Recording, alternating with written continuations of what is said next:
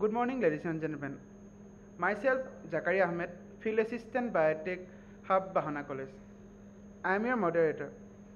It's my pleasure to welcome all you here to the DBT-funded hands-on training program on bioinformatics organized by DBT-funded Institutional Biotech Hub, Bahana College, Jorhat. This lecture program will inaugurated by our Honorable Principal of Bahana College, Dr. Sumbit Chaliha, sir. Sir.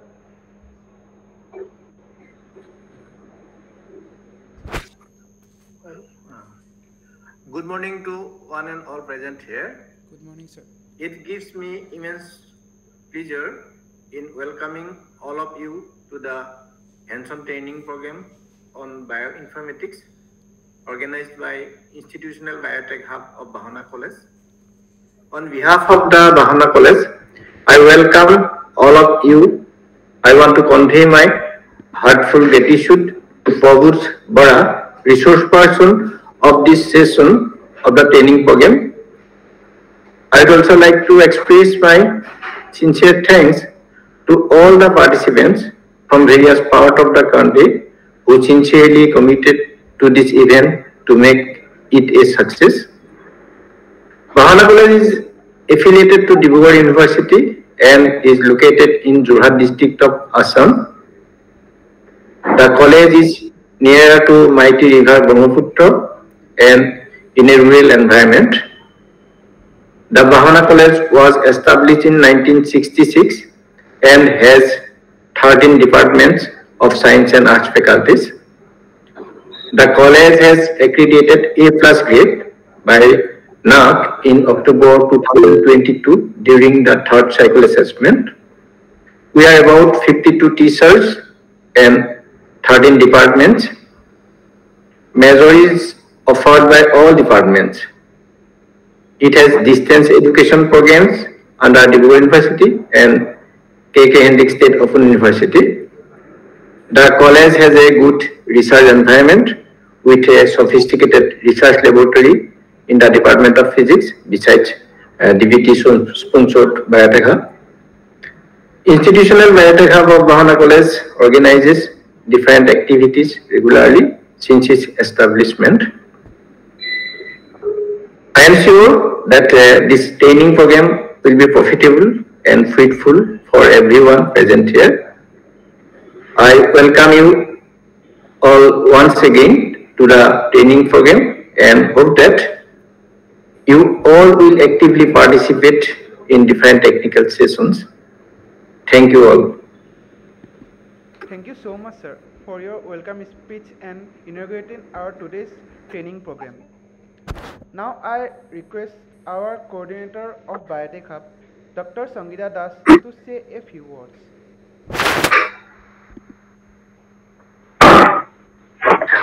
Thank you, Zakaria. Respected Principal Bahana College, Dr. Sumbit Chaliha sir. Respected our today's resource person, Dr. Prabhu Bara sir. Thank you so much, sir, for joining us today for this session. All other academicians, research scholars, and my dear participants, and of course my project fellows, Zakaria and Mallika. Institutional Biotech Hub at Bahana College, it was established in the year 2013, and since then, the Hub is organizing different activities, workshops, training programs, and other research activities. And this 5-year-long training program on bioinformatics is a part of this research project, which is undergoing under the Phase 2 Biotech Hub project. And in this 5-year-long training program, today is the first day of this training program. And today we're having Professor Prabhu Bara sir. We're actually honored to have this, sir. And on day 2, we will have Dr. Rohan Mashram sir from University of Pune. Sir will be talking about protein structure analysis and all. On the third day, we will have Dr. Pankaj Setia sir from Dibrugarh University, Assam. And on fourth day, we will have Mr. Saurav Mahanta from Limit, Assam. And on the last day of this training program, we will have Dr. Rafiul Amin Laskar sir from Department of Botany, PDUAM, Iranibul, Karimganj, Assam. So I hope this 5-day training program on bioinformatics, we will together learn about different new things, new techniques, new knowledge on bioinformatics. And I hope together we will make this program a successful one. So with this, I welcome each one of you into this 5-day long training program. And I conclude here. Thank you so much. Over to Zakaria. Thank you so much, ma'am. Now I request Ms. Molika Bora, Lab Assistant Biotech Hub, to introduce our resource person. Mike. Good morning to one and all present here.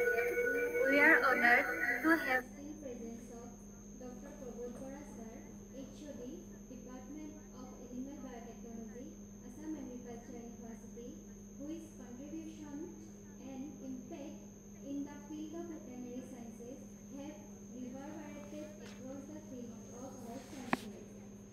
He has been honored with DBT's Overseas Associateship by the Department of Biotechnology, Government of India, where he is also a fellow of National Academy of Veterinary Sciences along with Indian Society for Veterinary Immunology and Biotechnology. He has been honored with Best Teacher Award by Assam Agriculture University. He has many research publications in reputed national and international publications. He has written many books and book chapters also. I encourage each one of us to embrace this moment, engage wholeheartedly and absorb the invaluable perspectives that Dr. Bora sir graciously offers. Thank you. Thank you, Ms. Molika Bora.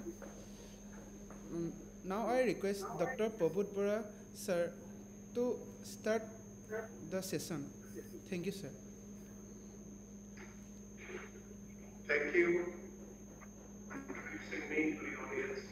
So, respected principal of Ahana College, Jumla, the coordinator of the Institutional Biotech Hub, Dr. Sangeeta Das, Zakaria, and the laboratory assistant of the Institutional Biotech Hub, Ahana College, my dear participants. So, it's a privilege for me to share some of my thoughts and knowledge with you today on this platform on a basic technique in bioinformatics, that is molecular phylogeny and phylogenetic analysis. So without spending much time on bioinformatics introduction, let me simply say that bioinformatics is an emerging branch of biology, which is really an interface between biological science and material sciences.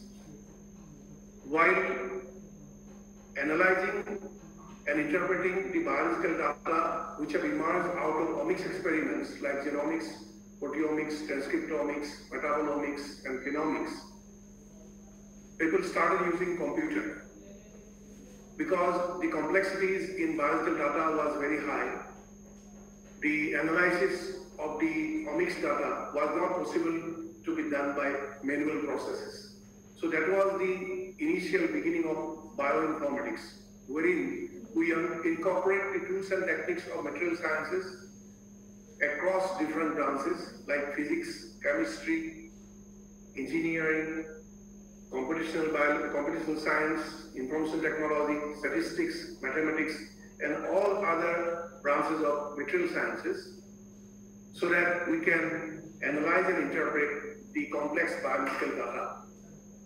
In fact, like that of the material world, the biological phenomena or the structure, activity, and behavior of biological living system is also governed by certain interactions at the molecular and atomic level within the cellular system. So now in omics technology, we take into account biological phenomena emerging out of such interaction between biomolecules.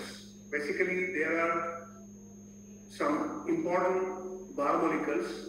To name the most important ones, the DNA, RNA, protein, carbohydrate, vitamins, minerals, etc. All these biomolecules interact among themselves in a very complex mass-like interaction involving hundreds and thousands of molecules of different nature in one particular pathway of interaction, giving rise to both structure and function in the biological system. So bioinformatics help us in analyzing the biological data and interpreting them to correlate the interaction between molecules and atoms to the biological activity or the functions. At the same time, to the development of different structures in the biological system. So today we shall be discussing on only one aspect of bioinformatics, that is the molecular phylogeny and phylogenetic analysis. So let me share my slides first.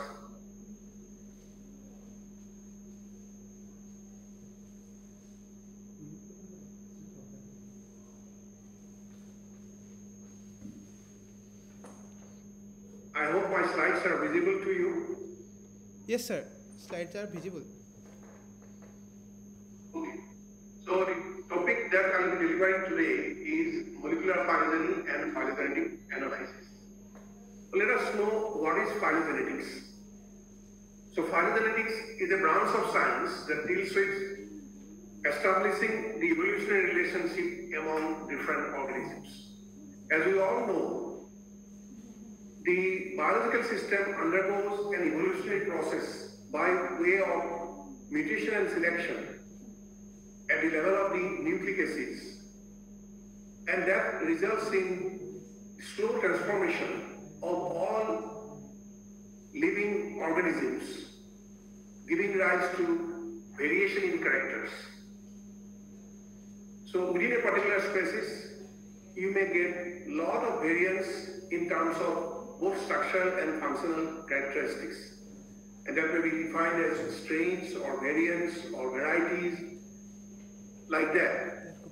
But when such kind of evolutionary changes at the molecular level occurs over a period of hundreds or thousands of years, accumulating a lot of variation in the characteristics, it ultimately gives rise to a new species. And it is now assumed and accepted by the scientific community that all species on Earth have emerged by an evolutionary process. Because of the transformation taking place at the molecular level, the changes in the structural and functional properties occur over thousands and thousands of years, and that results in development and emergence of new species on Earth. So therefore, by going into the relationship between the molecular characteristics of the organisms, we can establish relation between them so as to understand the ancestral origin of a species, which species have emerged from which species, and what was the original species from which all of them emerged. So this kind of establishing relationships between species based on the molecular characteristics is referred to as phylogenetics. And a tree structure, which is referred to as phylogenetic tree. So phylogenetic tree is a way to explain the evolutionary history of today's species and to show how these species relate to each other in terms of their origin or in terms of their common ancestor. Now, as we already explained, that DNA of organisms undergo a very slow process of spontaneous changes at the nucleotide level that is usually referred to as mutation. Mutation coupled with selection because of external environmental pressure, or maybe within the biological system there are certain factors or forces that also influence on the mutational process that results in systematic selective survival of the mutant species on Earth. So the evolutionary changes in terms of mutation and selection occurring at the level of nucleic acid results in the changes in the macromolecule, particularly in terms of protein sequences, that results in variation in structure and function.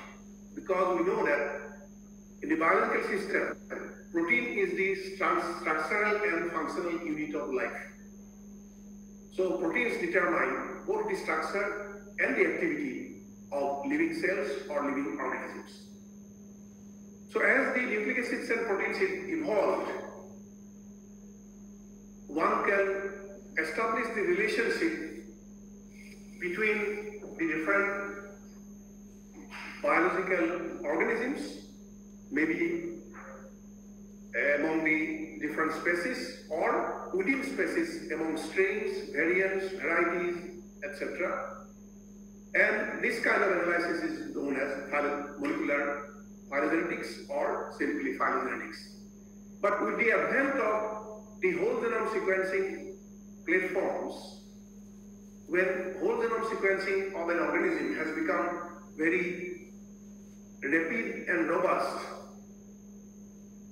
now people have shifted attention from using one or few genes and their sequences for establishing phylogenetic relationship to utilization of the whole genome sequence of organisms to establish the relation between them. So therefore, we say that now the phylogenetics is very slowly evolving itself to phylogenomics. So there has been a migration from phylogenetics to phylogenomics in the recent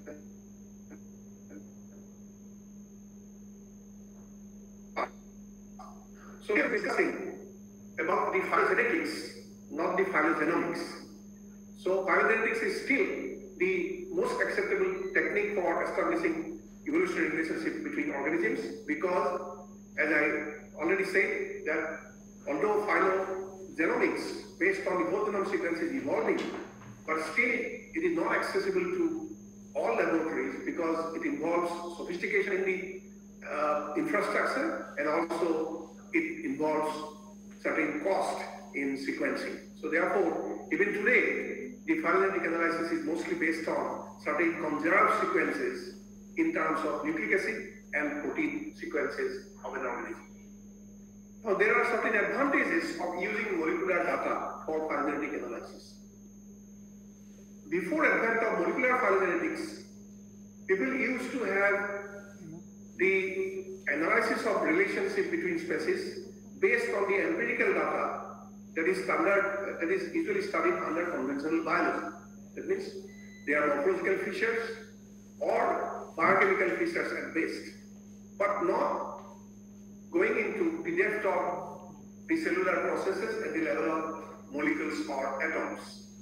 So before the advent of molecular phylogenetics, people used to have the morphological or biochemical information for classification or establishing relationship between species.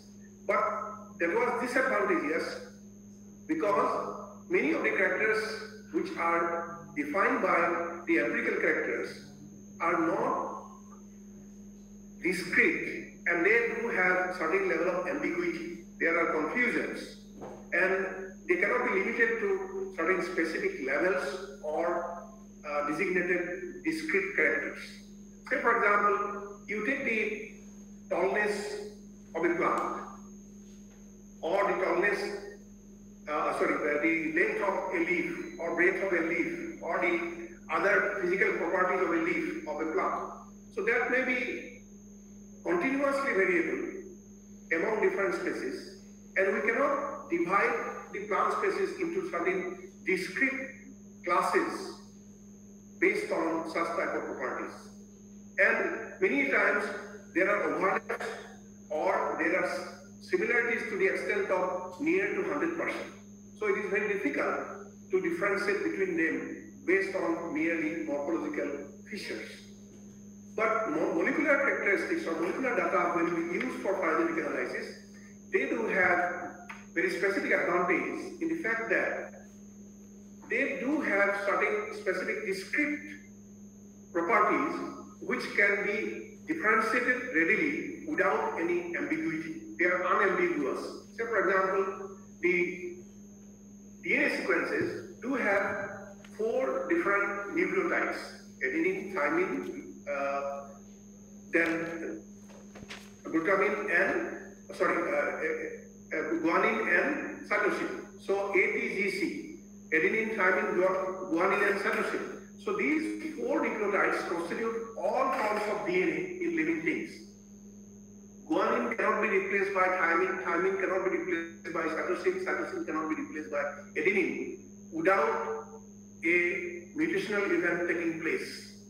And when these mutational events taking place, either spontaneously or under the influence of certain environmental or intrinsic processes, they give rise to changes in the biomolecules to the extent of changes in the proteins, and that results in the changes in character or changes in structure.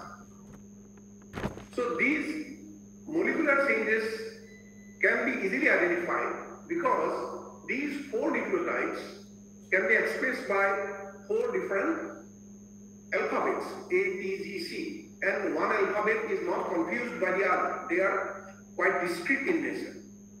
Another advantage of using molecular data is that the molecular data, because they are discrete and unambiguous, can be converted to numerical form by using certain, so to say, matrices or certain scale of measurement. We can convert the molecular data to numerical data. That we'll discuss further in next few minutes. And because of this possibility of conversion of the molecular data to numerical data easily, we can use the mathematical and statistical analytical procedures to analyze them, to calculate the differences between them or similarities between them, and therefore we can easily interpret the molecular data. So therefore, a phylogenetic analysis based on molecular data is more advantageous than that of empirical data. Although conventionally the DNA data or the conserved sequences of an organism are most commonly used for phylogenetic analysis, but both nucleic acid as well as protein data or sequences can be used for phylogenetic analysis. In fact, protein data is having some specific advantages over the nucleic acid data or nucleotide data for application in phylogenetic analysis. The examples of advantages include the protein sequences. When align them or compare them, it gives us more information regarding the structural and functional properties, which cannot be reflected by the nucleotide sequences as such, because all the changes in the nucleotide sequences may not be reflected in the phenotype. But often, changes at the level of protein are reflected in the phenotype, either structurally or by making some changes in the functional properties of a living cell. And against only 4 variants of nucleotides, in case of proteins, we have 20 different variants of amino acids. So that means the protein sequences can be determined by using 20 alphabets. Each of the amino acid can be represented by one alphabet, and therefore the language in which the protein sequences is written, or the code or signal in protein sequences is written, is much more complex and informative than that of the nucleic acid sequences. And therefore, protein data give us more useful information of the variation among species than that of the nucleotide sequences.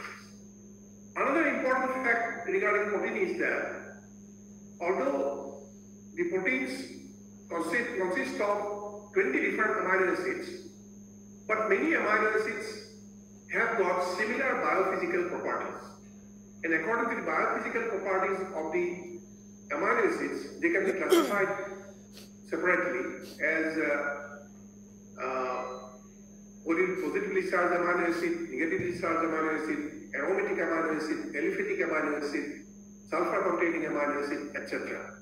So because of the similarity in terms of biophysical properties of a number of amino acids, although one amino acid is replaced by evolutionary mutation by another, always it does not give rise to any change at the phenotypic level. Because if one amino acid of a particular physicochemical or biophysical property is replaced by another of the same group having similar biophysical property, there will be no changes in the phenotype. But when an amino acid of a particular biophysical character is changed by mutation to another amino acid of a different biophysical property, then there will be reflection of the change in the phenotype, either in structure or in the function. So therefore, all mutational events at the level of nucleotide are not reflected in the phenotype. But protein variations or the mutational events that results in changes in protein sequences reflect more reliable information because that can be related to the phenotypic alterations. Another important aspect of the protein sequence in relation to the nucleotide sequence is that although the nucleotide sequences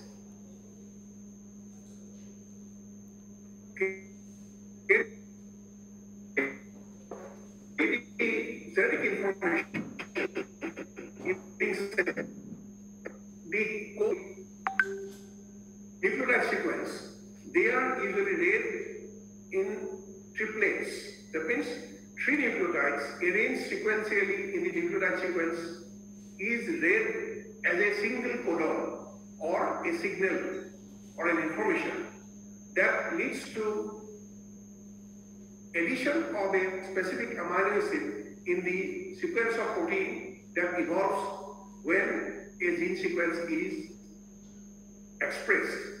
So a gene sequence has got therefore many codons in it, and each of the codon is represented by 3 nucleotides arranged sequentially in the coding sequence.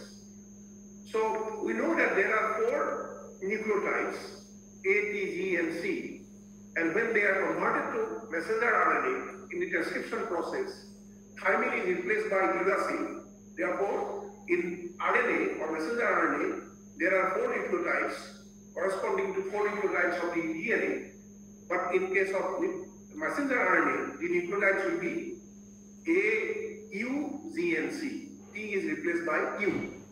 So if we consider these 4 nucleotides, possible 4 nucleotides in messenger RNA that constitute the triplet codons.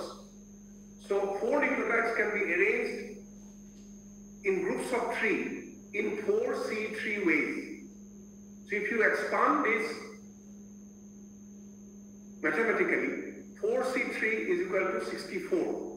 If you calculate it, you will find that 4C3 is equal to 64. So there are 64 different combinations of 3 nucleotides that may be possible. So out of therefore these 64 triplet codons, one particular codon, that is AUZ, codes for methionine, one amino acid. At the same time, it is also known as initiation codon or start codon. That means this is the codon or the signal that initiates the process of protein synthesis on ribosome. Similarly, 3 more codons, UAA, UAG, and UGA, these 3 are called as stop codons or termination codons because when the messenger RNA reaches these 3 codons, it does not code for, these codons do not code for any amino acid, and therefore the protein synthesis process gets stopped. So therefore they are called stop codons. So that means out of 64 codons, 61 codons are really coding for 20 amino acids. So from this you can easily understand that for a single amino acid there may be more than 1 codon. In fact, for many different amino acids, the number of codons are variable. So there are only 2 amino acids for which there is only a single codon. They are methionine. For this, the codon is AUG, and the other is the tryptophan, for which the codon is UGG. So except these 2 amino acids, all other amino acids are coded by more than 1 codon. And in fact, they may be coded by either 4 codons or 3 codons or 2 codons. Basically, most of them are coded by either 2 codons or 4 codons. Now you see, when a particular amino acid is coded by 4 codons, say for example in case of serine here, the codons vary, but the amino acid that they code for do not vary. UCU, UCC, UCA, and UCG. So in these 4 codons, the first 2 nucleotides are remaining same. Only the third nucleotide in the codon is changing. Either it is U, C, A, or G. That means even if the mutation takes place at the third codon position, third nucleotide position of the codon does not get changed because it will ultimately bring the same amino acid to the protein sequence. So ultimately it will not be reflected on the phenotype. Therefore we say that the codons are degenerate. It means one single amino acid may be coded by more than 1 codon, and if a change of codon takes place, it may not reflect in the protein sequence or the amino acid sequence. So changes in the third position often do not alter the amino acid that is specified. And therefore, the protein sequences usually offer a longer look back time. That means in the evolution, the changes at the level of protein can take place over a longer duration of evolution rather than the nucleotide changes that occurs very frequently. In fact, nucleotide changes take place in bacteria very fast. That means 10 to the power minus 6 to 10 to the power minus 9. That means in every 1 million to 10 million cells, there can be 1 mutant or variant among the bacteria.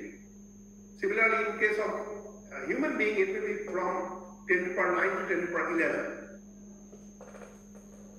So mutations occurring at the level of the nucleotides are more frequent, and therefore it does not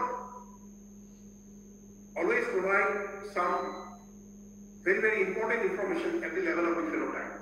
But protein sequences provide better information in terms of changes in the phenotype, and therefore protein sequences are more reliable for phylogenetic analysis.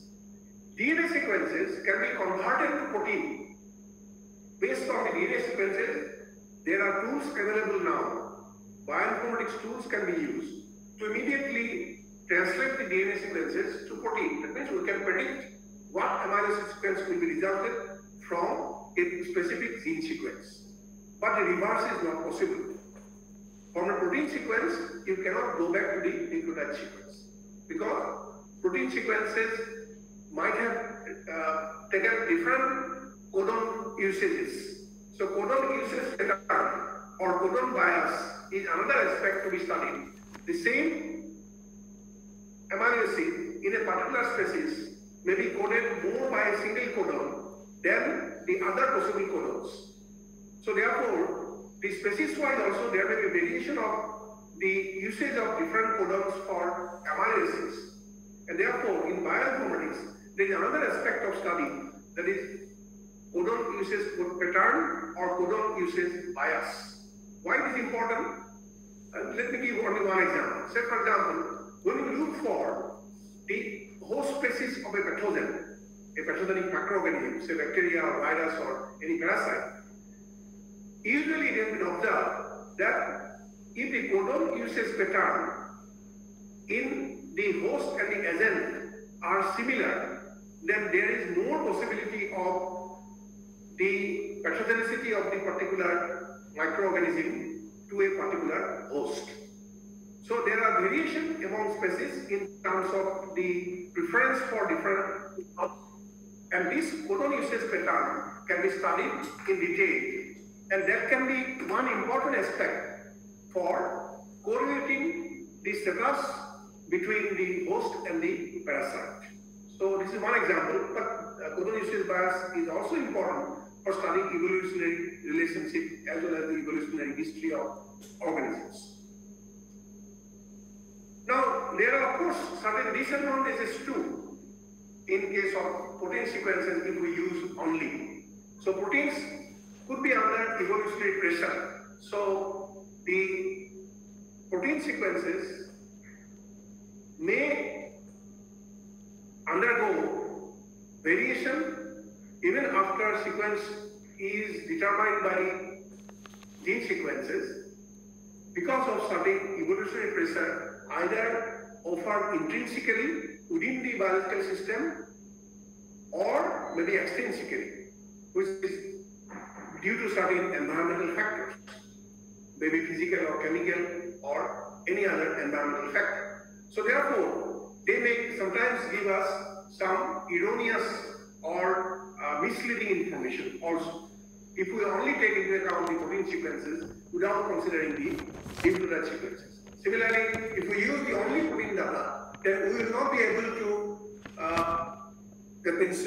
give importance to the real medicinal events taking place at the level of the nucleotide. We will be skipping some of the evolutionary events. There are certain known problems in sequence data which causes difficulty in using molecular data for phylogenetic analysis.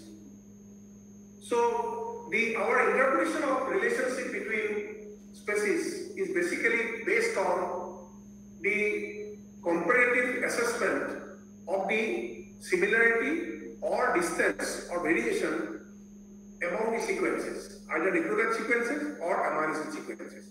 So by way of doing sequence alignment. So sequence alignment is again a bioinformatics process which can be done by different online and offline tools.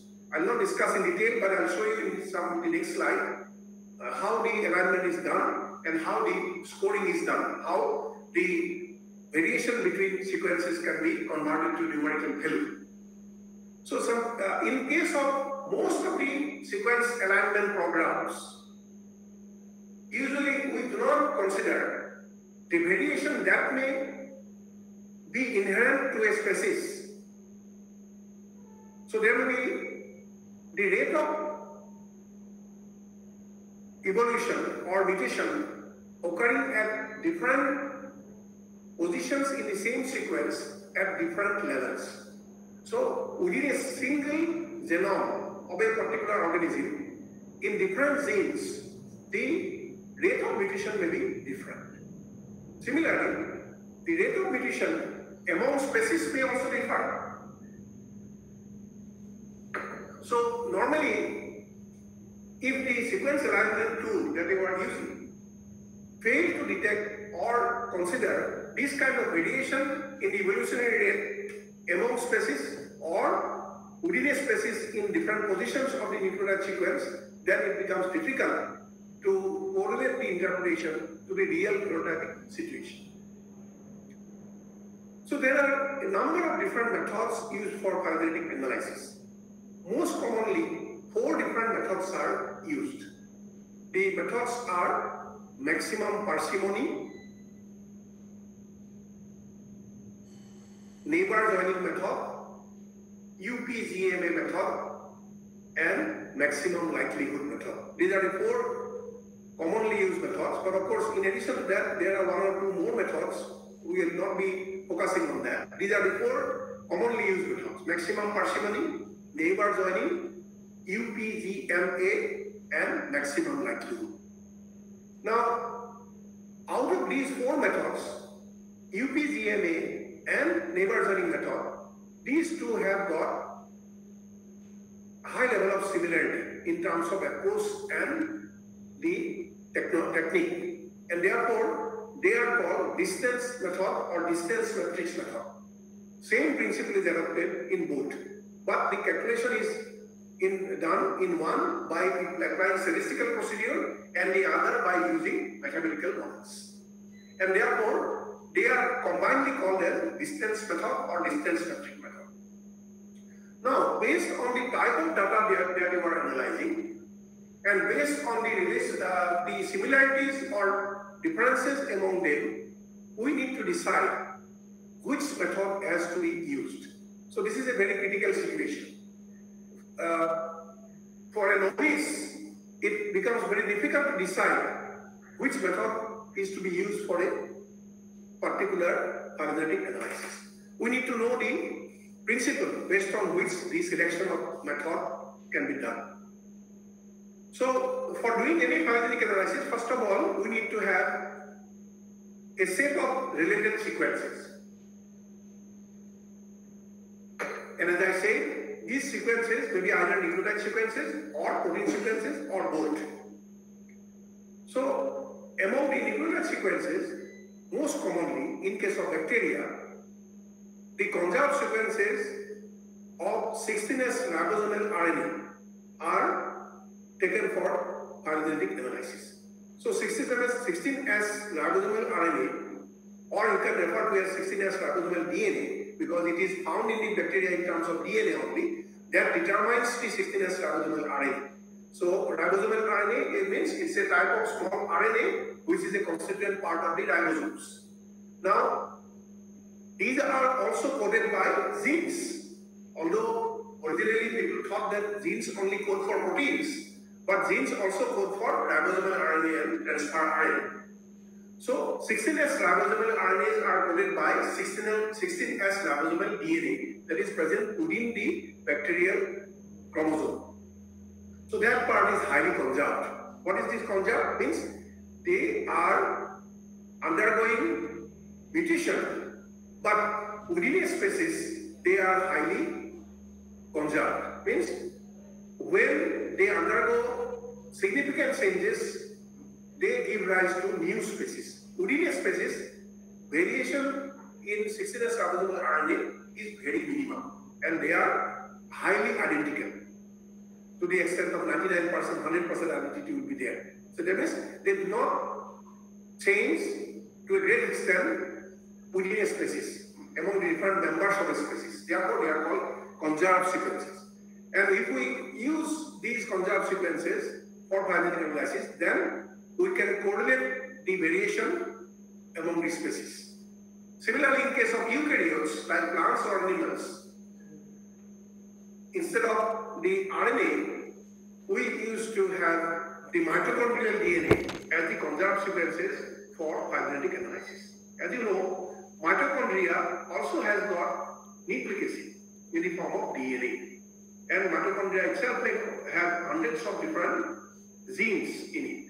And there are certain important genes in mitochondria which regulate the oxidative phosphorylation process or the respiratory process. And they are metabolically very, very important. And that is why you know that mitochondria is universally referred to as the powerhouse of the cell. They are metabolic. There is presence of genes which code for important metabolic enzymes. So the mitochondria is of maternal origin. So the heredity pattern followed by mitochondria is only the maternal heredity. That means when a zygote is formed by union between the male sperm with the female ovum, the male sperm do not contribute the mitochondria to the zygote. That means the zygote present in the final embryo, the zygote will have only the mitochondria derived from the mother cell, from the ovum. There is no contribution of the sperm cell. And therefore, the mitochondria usually carries the genetic information from one generation to the other without having any change. There is no mixing or there is no any reconstitution of the gene by mixing the genetic elements from the sperm and the ovum, other than the mother. And therefore, the mitochondrial genes are considered as highly conserved in eukaryotes, and they are usually used for phylogenetic analysis. So first of all, we have to go for a multiple sequence alignment. That means we will have to analyze the similarities and differences between the sequences, and we will have to quantify or numerically express the percentage of similarity or percentage of differences between the sequences. When we see those and align the sequences, then we will have to ask the question, is there a strong sequence similarity? If the answer to this query is yes, then we will use the method called maximum parsimony. If there are large-scale similarity between the sequences, then we will use the phylogenetic analysis tool that is called maximum parsimony. Then if the answer to this question is no, there is no strong sequence similarity, then we will ask another question. Is there clearly recognizable sequence similarity? Okay, large-scale similarity does not exist. But whether there are certain similarity at the level of certain segments, so segmental similarity is also important. There may not be overall similarity in the sequence in the entire length. But if there are certain parts of the sequence where we have observed some similarity among the sequences in the set of sequences that we have used, then our choice will be distance matrix method. That means either neighbor joining method or UPGMA method. Then if the answer to our query is again no, that means there is no segmental similarity also. There is much difference between the sequences. In that case, we will use the process called maximum likelihood. Then after using these three methods, we will do the analysis, and then we will further do a process of analyzing the derived result out of the phylogenetic analysis by a statistical procedure, so that we can repeat the process hundreds of times and see if after every time we are getting the same result or not. Out of 100 times, how many times we are getting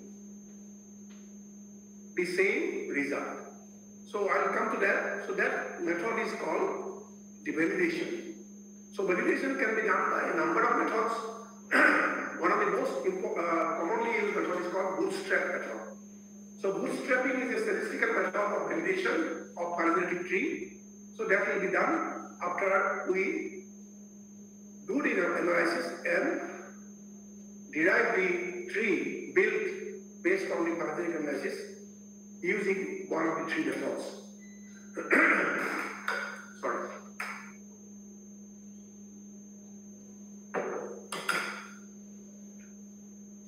Now, as I already said, the maximum parsimony, distance matrix method, and maximum likelihood, they are more commonly used than other methods which are not popular. So we'll be discussing only these three methods today. So let me explain a little bit. Any problem? So let me explain a little bit how the sequences are compared and how the differences or the similarity between the sequences can be quantified or converted to a numerical figure. For example, suppose we are to align or compare two sequences, sequence 1 and sequence 2, as it is shown here. sequence 1 and sequence 2.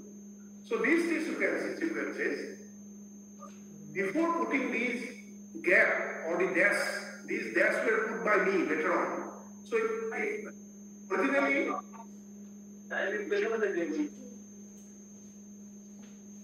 excuse me, is there an issue? Am I audible to you? Yes, sir. You're audible. I think kindly request the participants to mute their microphone. Okay. Yeah. All the participants kindly mute your microphone so that there are no disturbances coming. Thank you very much for your present hearing. So,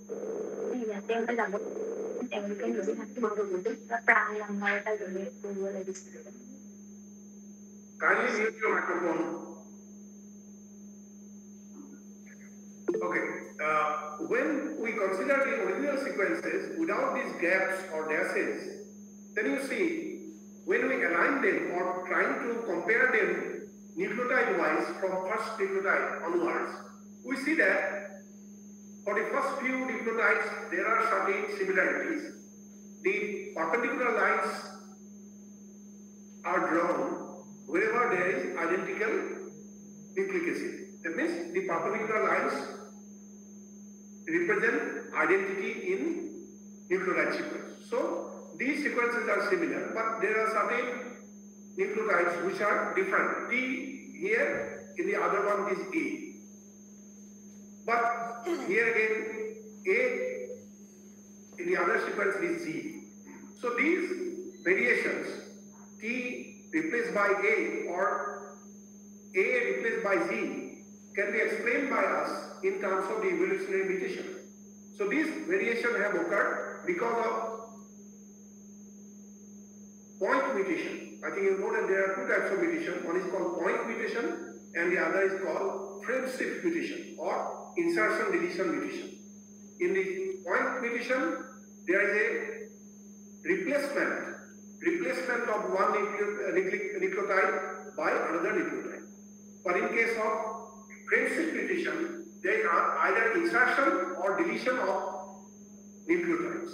So this can be explained by a point mutation. But when we do not put this gap here, if C would have been here in the original sequence, then there would have been no similarity between C and T, then A and C, then G and A, then T and G, then T and T, like that. So in many nucleotides, there would not have been any similarity. But after we put this gap here, we found that 6 nucleotides thereafter were similar to each other. That means they are completely identical. That means, what does it mean? That means these two sequences might have been of the same origin, but they have variated or they have become different from each other because of mutational changes. Here, a mutation took place in the form of replacement of T by A, here A by Z, and here there is another frame shift mutation. That is, either there is a deletion of T from the first one or there is an insertion of T in the second. So, therefore, we can rearrange the sequences by putting gaps here and there. First time we will put it arbitrarily here and there. And after every time we will see that whether after putting the gap, the similarities or identities are increasing. If identities are not increasing after putting a gap, there is no question of putting a gap. But if we put a gap and see that the identities created by alignment are more, that means score will be more, score of similarity will be more, then we will put these gaps. So this is one way how we use the bioinformatics alignment tools for determining the variation between sequences. Because if we do not put these gaps, then we will not consider the evolutionary mutational events taking place which have really deviated these sequences from each other. Actually, these sequences might have been originating from the same sequence at some time in the evolution. But because of either point mutation or frame shift mutation, they have migrated from each other and these kind of variation have resulted. So after arranging and aligning them by putting these gaps, by maximizing the identities, we will say that this is the final alignment of the two sequences. Now we are using short sequences. That is why I could do it manually. But when we consider millions of sequences present in the genome of an organism, if we want to compare genome of one organism with another, you will understand clearly that it will not be possible to do this alignment by manual process. It is not possible. So therefore, certain dynamic algorithms are used in the bioinformatics softwares to do this alignment and then score the distances or similarities between sequences. Now let me explain a little bit how the distances or the similarities can be numerically expressed. So for example, in this alignment, if we want to go for measuring the distance between the two sequences or difference between the two sequences, then any match in the nucleotide should be considered to have zero score because there is no distance or no difference. As there is no difference, so distance score will be zero. But when there is a mismatch or when there is substitution or replacement, that means one nucleotide is replaced by another, like this T replaced by A, it is called substitution or replacement. So in that case, there is a variation. Some distance is arising. So therefore, the distance score, let us take it as 1. Suppose we are taking 1 as the score for substitution. Then when there is insertion or deletion, it represents a frame shift mutation.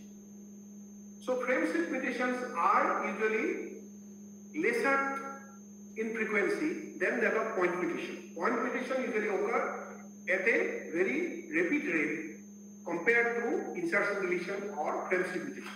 Therefore, insertion deletion mutation represent more variation within between the sequences, and therefore distance score should be considered as more. Suppose we consider the insertion deletion score is 2. If we take this matrix or a scale of measurement for determining the distance between sequence 1 and 2, then how will you calculate it? First of all, we will calculate the matches, but matches have got no score for distance, therefore it is irrelevant to us. We will not go for counting the matches.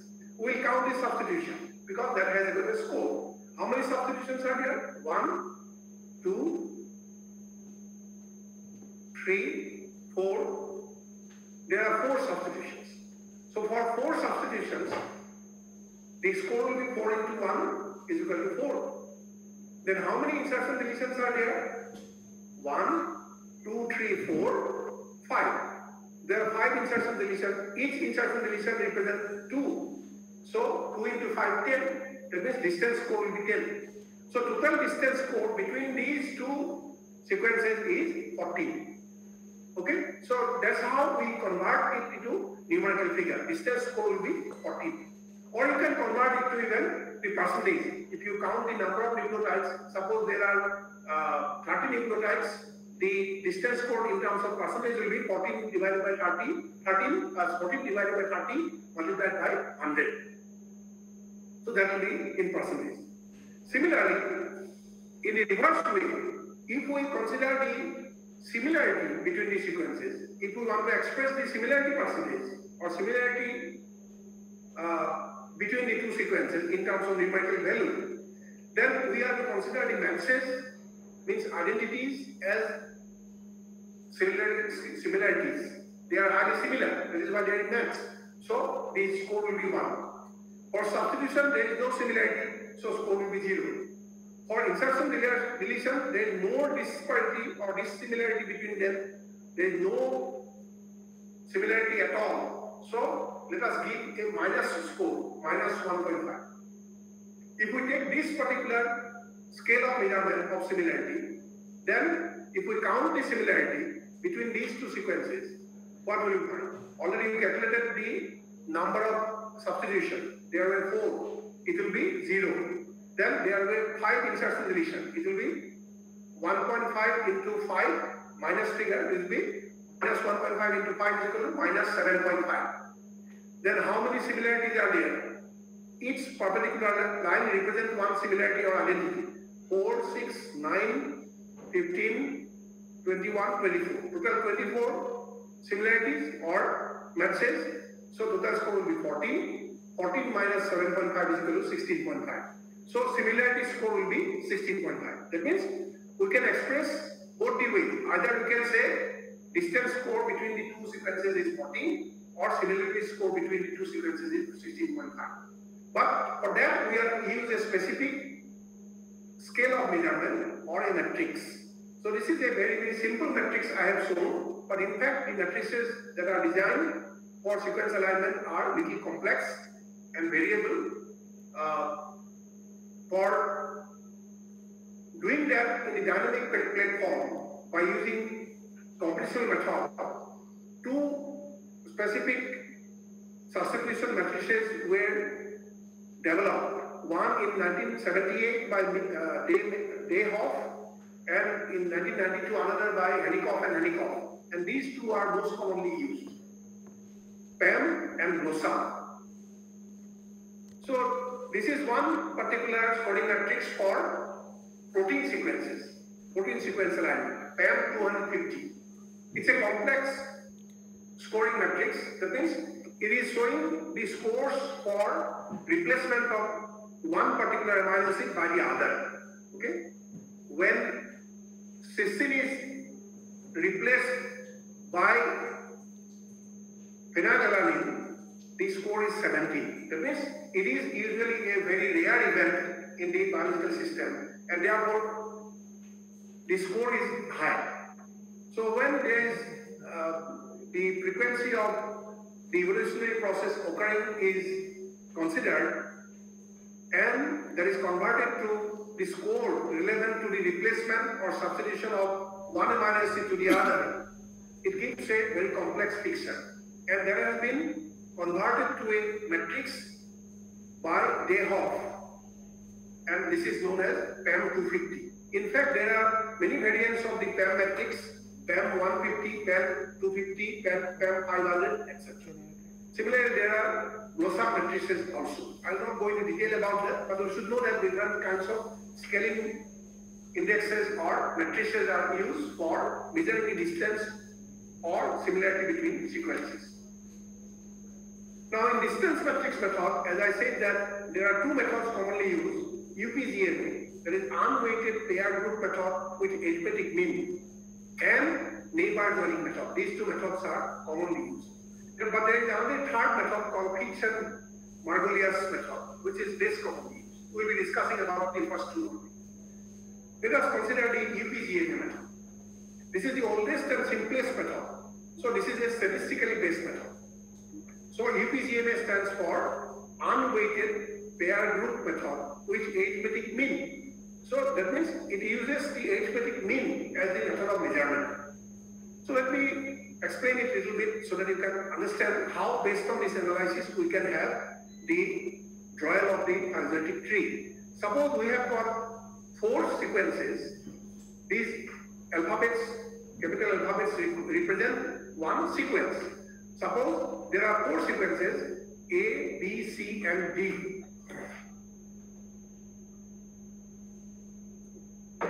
And after doing the alignment, multiple sequence alignment between them, we found that the difference or distance between A and B is 4, distance between B and C is 9, distance between B and D is 20, distance between B and C is 7, distance between C and D is 17, and distance between B and D is 18. So I have plotted this according to the distance between each of the pairs of the sequences.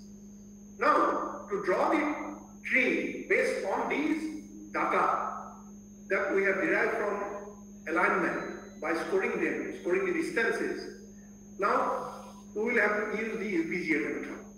In the UPGMA method, as I said that our focus is on determining the arithmetic mean. That means mean distance between two sequences.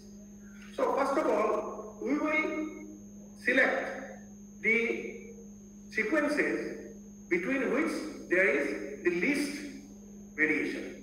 So least distance, or the smallest figure among these distances, is 4. So there is a least distance between A and B.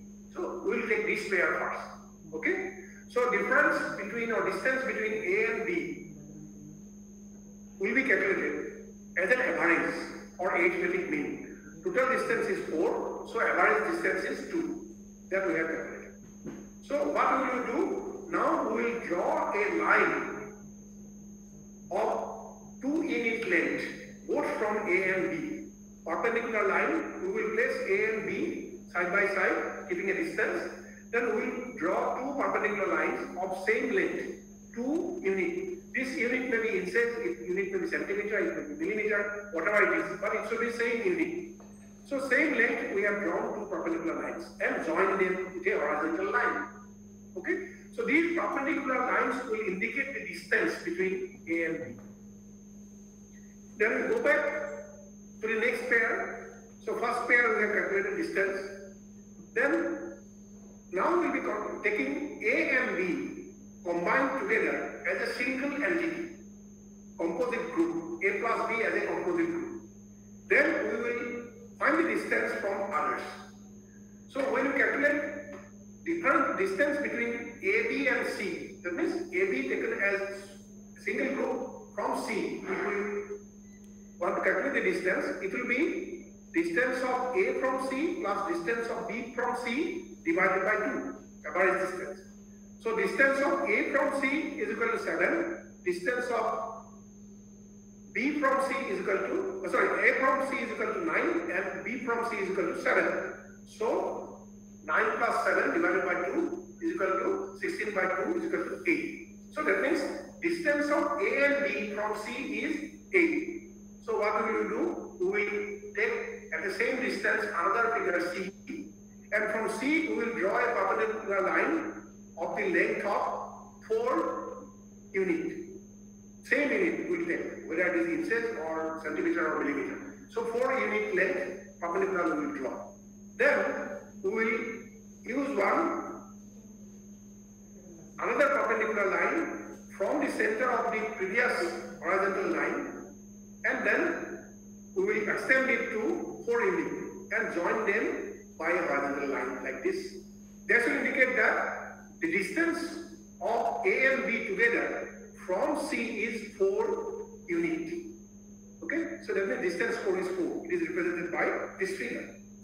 Then similarly, distance of AB from D will be is equal to distance of A from D plus distance of B from D divided by 2.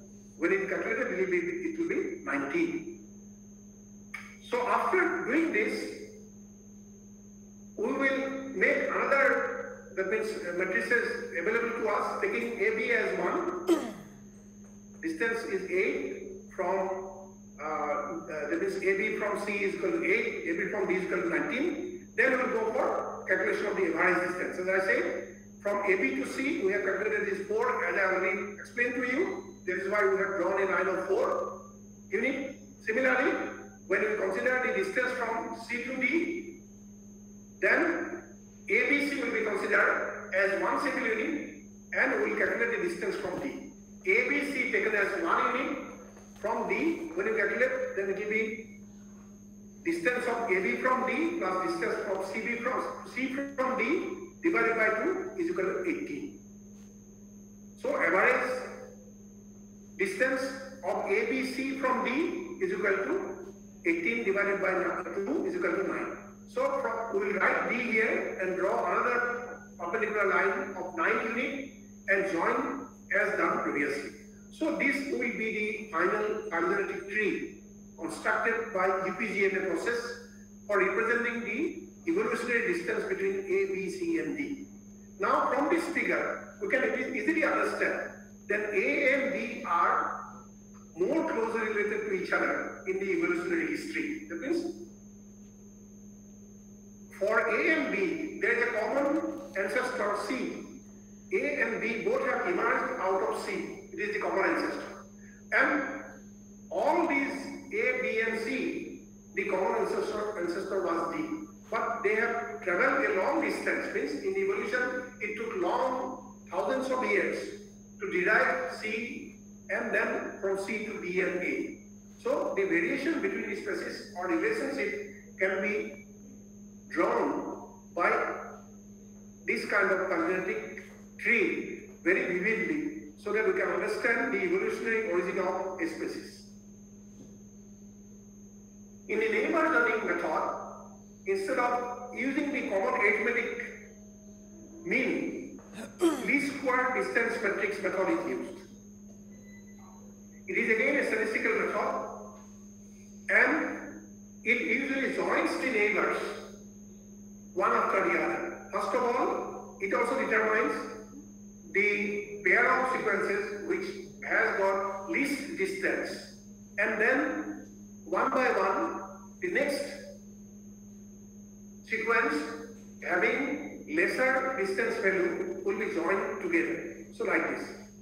So A and B are closest together, then C, then D, then E. So like this way the tree is built. That is why it is called neighbor joining method.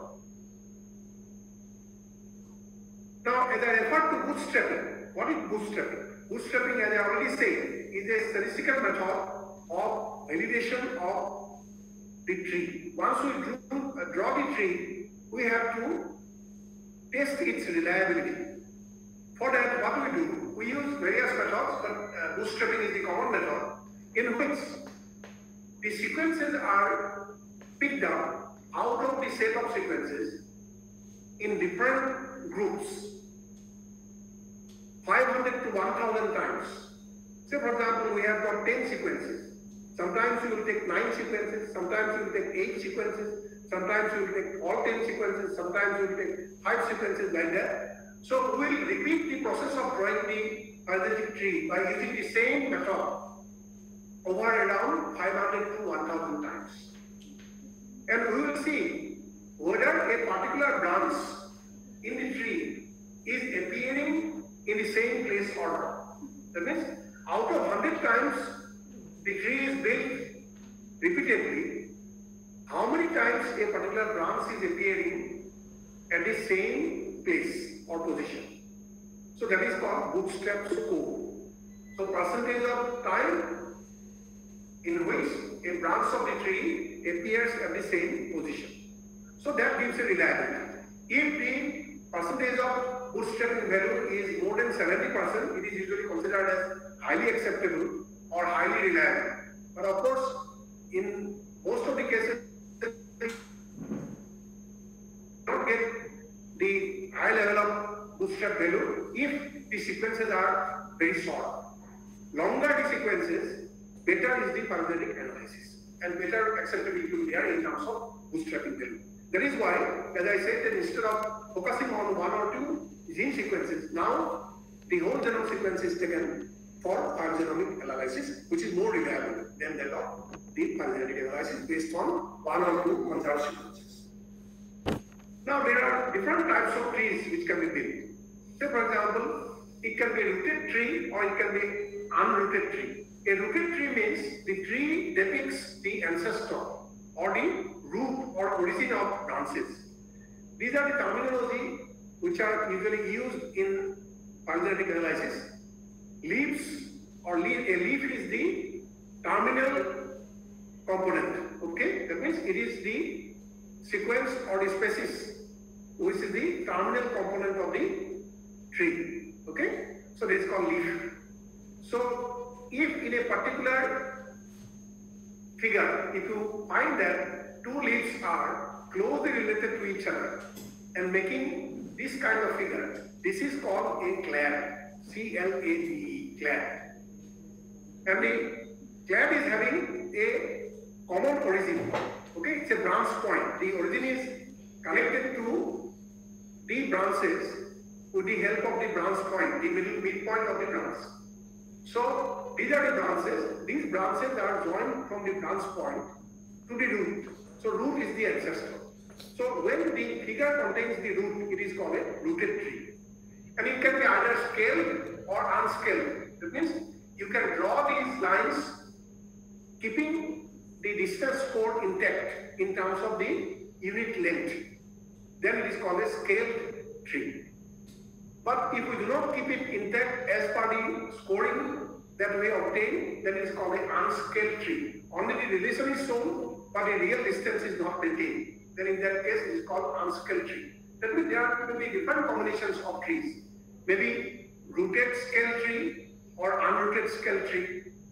Then scaled rooted tree or unscaled rooted tree, like that. Or unscaled unrooted tree. There are different combinations can be there. So here suppose we are determining the relationship between three species, human, mouse and fly. After doing the analysis based on certain conserved sequences, suppose mitochondrial DNA, we will find that human and mouse have formed one clade. This is a clade.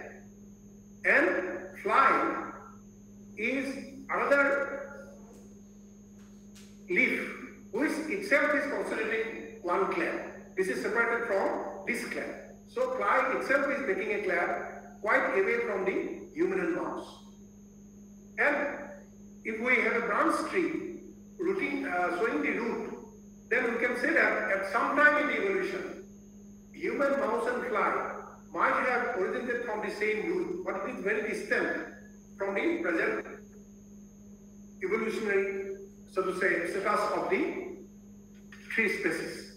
So here in this particular diagram or phylogenetic analysis, we have used fly intentionally because we know that the distance between human and mouse is very less compared to the distance from fly. So in any phylogenetic analysis, normally we take one or more such elements or sequences which are apparently different from others. Normally we do the phylogenetic analysis between a set of similar sequences, because if they are apparently dissimilar, there is no question of phylogenetic analysis. We can immediately say that they are variant from each other. So when we take into account the variation between similar sequences, then in the group we usually take another sequence which is apparently dissimilar. That is usually referred to as an outgroup or outlier. Outgroup or outlier. So that is usually taken as an internal control. As we do in any experiment as a control, a positive control. This is the positive control. That means we know that is quite variable from the others. So this fly should not be a part of the clade in which the human and mouse are placed. So if fly is placed in the same clade as that of human and mouse, after analysis, we will know that maybe our data is insufficient, or maybe there was something wrong in doing the phylogenetic analysis. So that is why always in terms of phylogenetic analysis, we keep one outlier or outgroup, apparently dissimilar to others. So these are some of the, so to say, way how the glossaries are used in phylogenetic tree. These are terminologies which are used. A node is a taxonomic unit. This can be either an existing species or an ancestor. A branch defines the relationship between the taxa in terms of descent and ancestry. Like that, the entire glossary pattern I have listed here, I have already explained to you in terms of the diagram. So these are the different types of trees that can be built. It is an unrooted scale tree.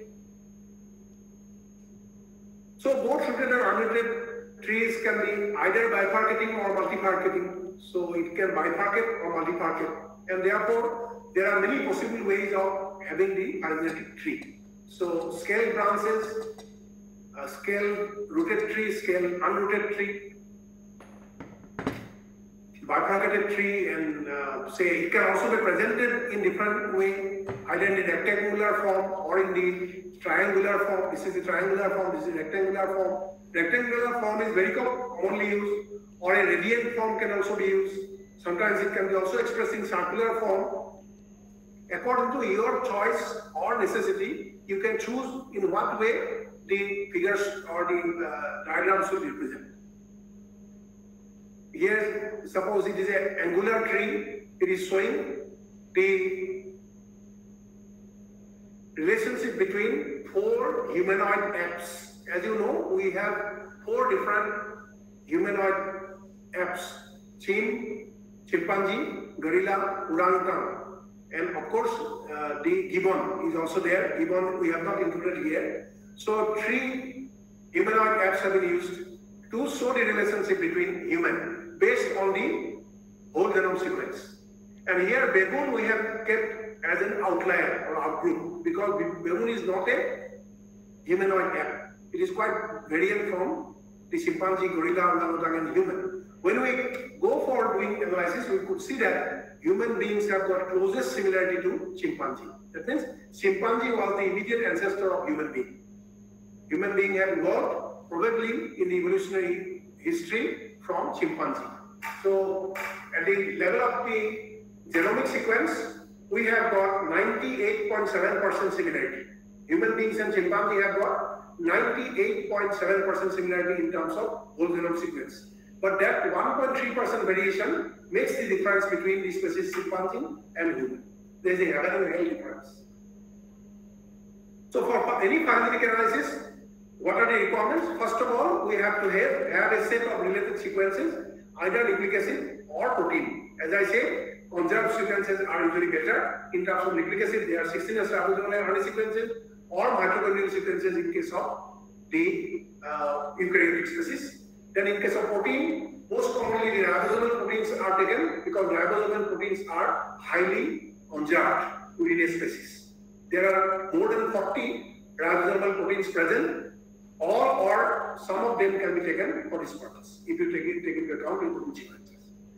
Then you have to have multiple alignment software with you, either Cluster X or Cluster W or muscle or any other software which can do the alignment for you. Or you can use then one phylogenetic analysis tool. We will be using in our case the MEGA. MEGA is a dynamic platform for using both alignment as well as phylogenetic analysis. We will not use 2 different softwares, we will use a single software. MEGA is a dynamic platform available free of cost to you. You can download it from the website. And there has been regular upgradation. Now the 11th version is in use. So I have already circulated the 11th version, the software to you through your coordinator, and she will distribute to you before the practical class. You please download the software, and also you install the software by clicking on the link. And I have also given you one set of sequence of COX-1 gene of different mammalian species. COX-1 gene is the cytochrome oxidase enzyme coding gene that is present in the mitochondria of different eukaryotic species. So I have taken many mammalian species. The COX-1 gene have been downloaded and it is put in a single file, notepad file. That file also I have already circulated. You please download it into your computer or laptop before the practical class. And we also need a pre-viewing software if you are using PyLib or POP. But when we use MEGA, we do not use additional software because MEGA itself is a composite software. It gives us an alignment software, a parallel phylogenetic analysis tool, as well as tree-view software. So we'll be using MEGA 11. So thank you very much for your patient hearing. Here exactly now it is 12 o'clock. I have finished my theoretical lecture on phylogenetic analysis. If you have got some queries, we can take some questions quickly in next 5 minutes. Thank you very much. Thank you so much, sir, for your meaningful session. And we have learned about using of molecular data, using of protein sequence and DNA and differences of phylogenetic differences of DNA and protein sequences. I hope our participant will benefit from this session. Now I like Miss Molika Bora. Oh no. Sorry. Now it's time for interactive session. Sir, are you okay with the interactive session in this session? Or Yes. okay. You can ask it now, or you may be asking it after the practical session also, because it will be more clear when we deal with the practical part. Yes. So I request all of you to be with your computer or laptop before you, so that you can follow me step by step. Because I'll be doing the practicals online, and you can follow me step by step if you download the Meta software and the sequences that I have provided. Yes, sir. And we will provide the drive link to everyone in their respective mail for their softwares. Even then, if someone is having specific question, you may raise it. I'll be happy to answer. Anyone have any queries? You can ask or write on the chat box.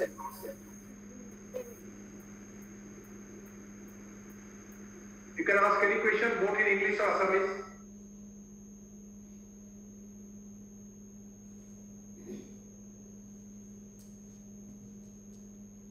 There are no queries? Okay, fine. Okay, sir. Please proceed. Now I request Ms. Malika Bora, Bahana College Biotech Hub to end the meeting with a formal vote of thanks. Thank you, Zakaria. Good afternoon, everyone. It is my privilege to offer a vote of thanks and acknowledge the contribution of those who worked really hard to make this event successful. I, Malika Bora, on behalf of Bahana College and the entire fraternity of the institution, extend my sincere thanks to our principal sir, Dr. Sumbit Choliha, for his active participation in this event. On behalf of my college, I extend a hearty vote of thanks to our resource person, Dr. Prabhu Thora sir, who spared time from his busy schedule to grace the occasion. I also thank to Dr. Sangita Das, coordinator Biotech, for making this event possible. I also thank all the participants present here. Last but not the least, a big thank you to each one of you who made this event possible. We thank you for being here. Have a great day. Thank you. Over to Zakaria. Thank you so much, sir. Now our first session is ended, and the second session will start from 1:30 p.m. onwards. Thank you. We hope to see you, all of you, at 1:30 p.m. Please join us at 1:30 p.m. So bye-bye for now. Thank you. Namaskar. Thank you, sir.